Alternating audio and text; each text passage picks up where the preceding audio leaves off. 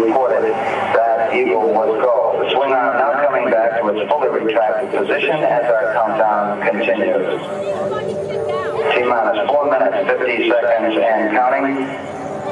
We meet in an hour of change and challenge, in a decade of hope and fear, in an age of both knowledge and ignorance.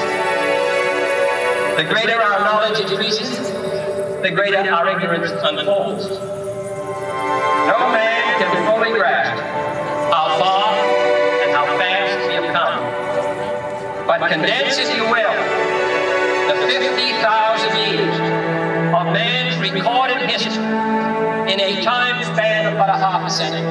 We know very little about the first 40 years, except at the end of it, advanced man had learned to use the skins of animals.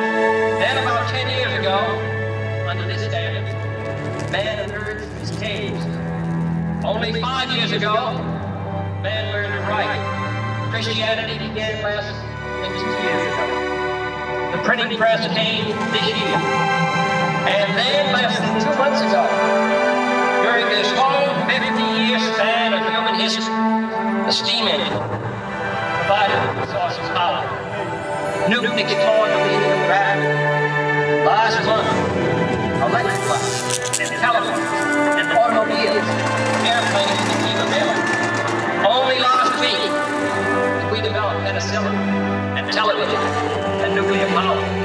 And now, if America's new spacecraft succeeds, we will have literally reached the stars before midnight tonight. But why, some say, the moon? Why choose this as our goal? And they may well ask, why climb the highest mountain? Why 35 years ago? Why the Atlantic? Why does Rice play Texas? We choose to go to the moon. We choose to go to the moon. We choose to go to the moon in this decade and do the other thing. Not because they are easy, but because they are hard.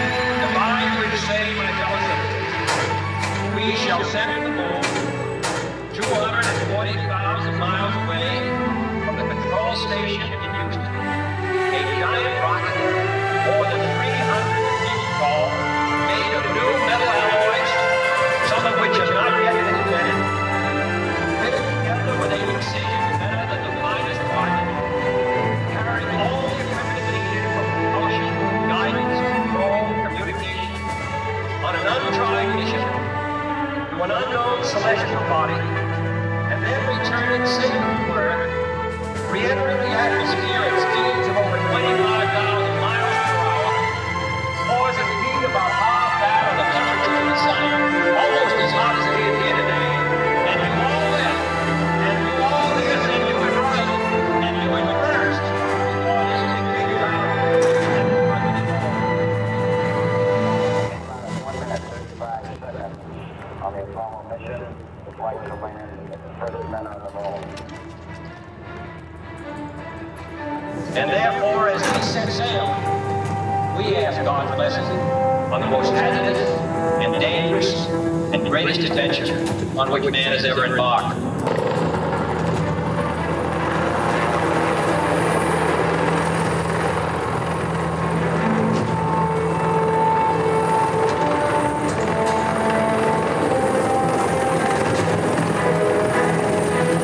We passed T-minus 55 seconds and counting.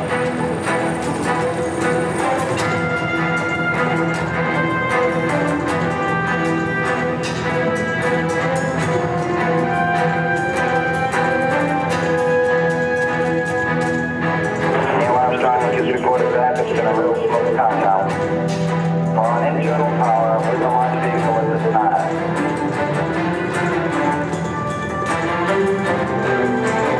Astronauts report it feels good. T-minus 25 seconds. 20 seconds and counting. T-minus 15 seconds. Guidance is internal. 12, 11, 10, 9. Ignition sequence start. 6, 5, 4, 2, 1.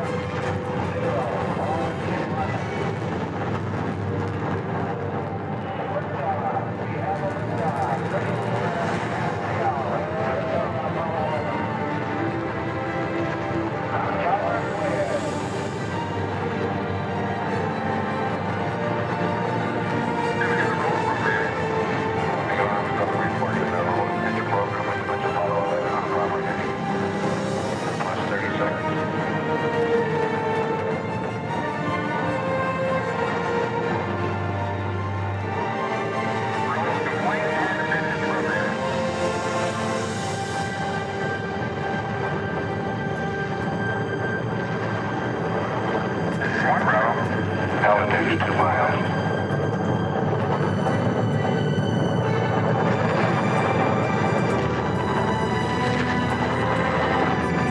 Oh, well, Houston, you're good at 1 minute. Downrange 1 mile, altitude 4 miles now. 8 miles downrange, 12 miles high. Velocity 4,000 feet per second.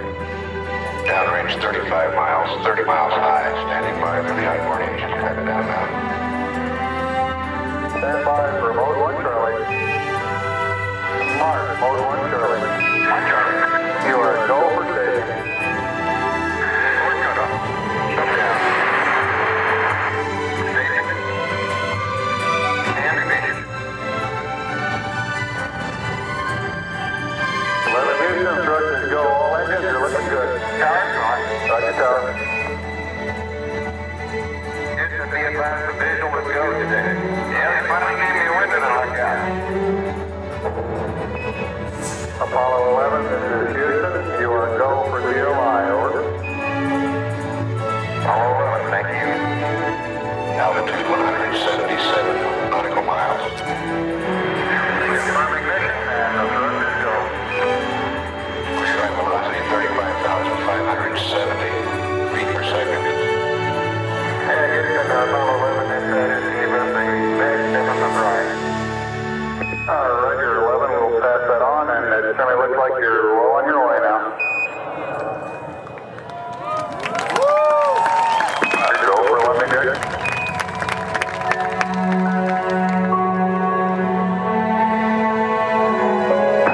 Houston, can you describe what you're looking at, over?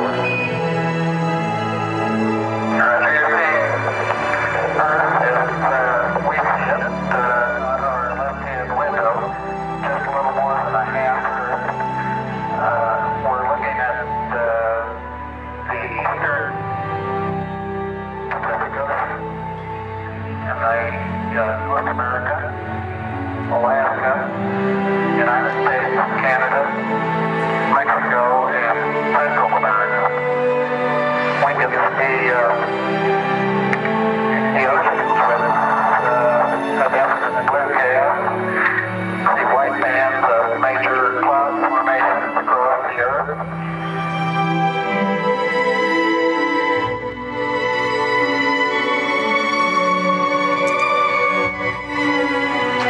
This is Apollo Control at 55 hours, 10 minutes.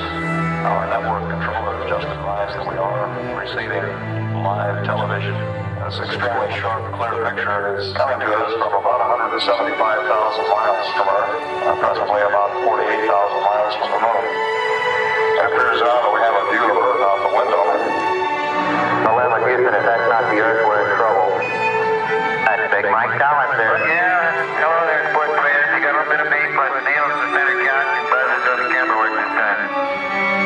We are very comfortable up here. We have a happy home. There's plenty of room for the three of us, and I think we're all ready to find our favorite little corner to sit in. We've got coffee up here, and various breakfast items. Food so far has been very good. Yes, we stand back out to the distance at which we see the Earth. Apollo 11 signing on.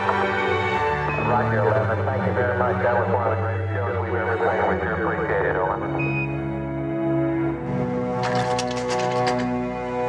This is Apollo Control at 75 hours, 26 minutes.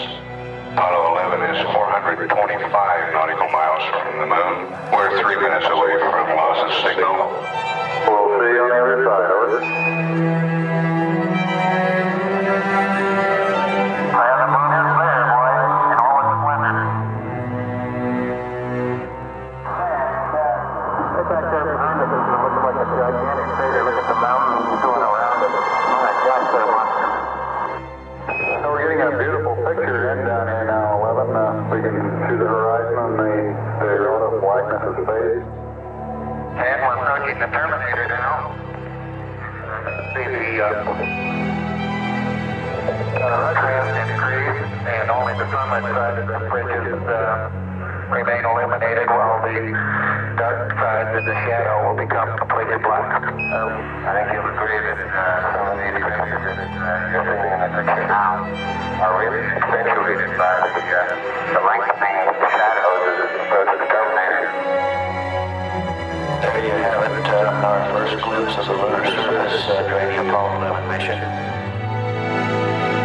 This is Apollo Control, Houston. It is now July 20, the day, the schedule for lunar landing. Hello, Eagle Houston, we're standing by, over. Roger, Eagle, Roger. Roger, how does it look? Eagle. Okay, all flight controllers, go for power descent. Retro, go. Fido, go. Guys, go. Control, go. Telcom, go. GNC, go. Econ, go. Surgeon, go. Capcom, we're go for power descent. Eagle, fueling here, go for power descent. Over. 10%. Altitude will go high. Houston, you looking at our LP? Looks good. Looking good, over. Nothing in guidance. 1202. Same, 1205. Retro. Go to 12 now. 6 o'clock. Repeat on the 1202 front. Alarm. We have another 1202 alarm. 1202. What's that? It's getting a little close. It's out of the room and we're flying again. We're going that flight. We're going that flight. Same time, we're going flight. Okay, we're going. We're going. Same time, we're going. Single alarm. Tell us a little load and we'll monitor it, okay? 75 feet. They're looking good, down a half. Roger. Taking it up page now. Roger. 60 seconds. 2.5 down. Face down. More forward. More forward. Just to the right. Contact light. Okay. Tranquility Base here. The Eagle has landed.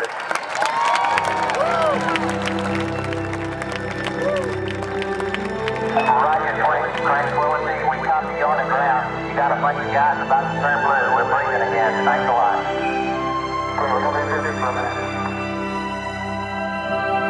Okay, keep the chatter down in this room.